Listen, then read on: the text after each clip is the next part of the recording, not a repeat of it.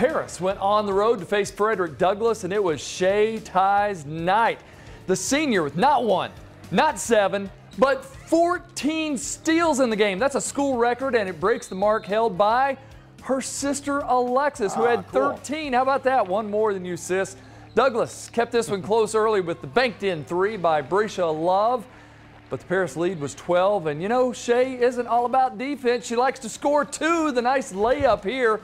And Tori Dunford would be there to drop in a three as the Greyhounds get a 53-33 win on the road.